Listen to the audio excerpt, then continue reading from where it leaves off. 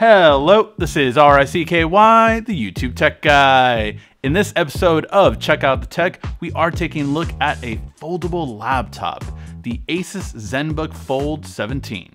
This is a laptop that starts off at the size of a compact ultrabook and expands to a full-fledged entertainment or productivity station. So I'm going to go over the specs, show you how I would personally use it, and then show you who I think the Zenbook Fold would be great for. Now let's go over the specs. It starts off with a giant 17.3 inch foldable OLED with a 2560 by 1920 resolution. An Intel 12th Gen i7-1250U CPU. It is a U series, which means it's lower wattage and it's better suited for a longer battery life. Comes with a 1TB M.2 storage and 16 gigs of DDR5 RAM. The I/O includes two Thunderbolt 4 ports and a headphone jack. When you connect the keyboard magnetically to the top, you create a 12.5 inch Ultrabook style laptop that maintains a 1920 by 1280 resolution display that will save you about an hour of battery life as it turns off the display underneath the keyboard. It weighs in at just 3.31 pounds for a 17-inch display, and the battery is a 75 watt-hour battery, which they rate for up to 9 hours.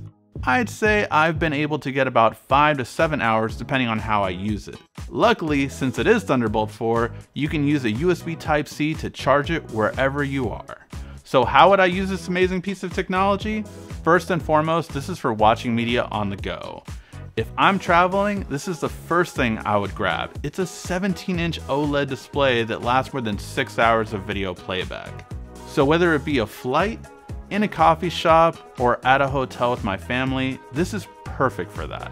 Second, although it doesn't have a dedicated graphics card, it does have a really big canvas for multitasking, for web browsing, documents, definitely Excel, and a great size for photo editing. Ultimately, who would I say this is for? This is a new technology, so it's the definition of first adopters and tech enthusiasts that want to have the latest and greatest. Not to mention, this is definitely a conversation piece wherever you go. You pull this out at your local coffee shop, and trust me, you will get asked about it, have to explain it, because it's a real head turner.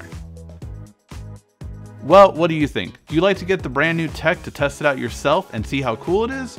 Or do you like the idea of waiting till the second generation? Let me know in the comment section down below. Thank you as always for watching. This has been RICKY, the YouTube Tech Guy.